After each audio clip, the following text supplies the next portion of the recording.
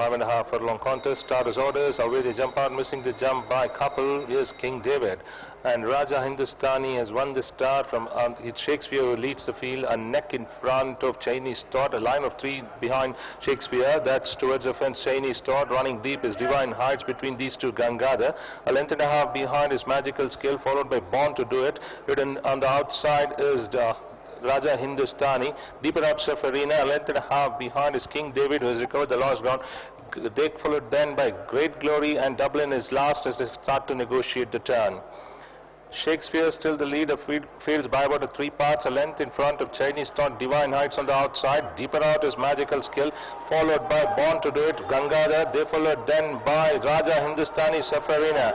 Inside the last 300, Shakespeare by about a length in front of Chinese Todd. Magical Skill now picking up momentum, followed by Divine Heights. They followed then by Raja Hindustani inside the last 125, and Shakespeare now being tackled on the outside by Magical Skill, who draws clear. And Magical Skill to the wire has won it by 2 to the good of Shakespeare.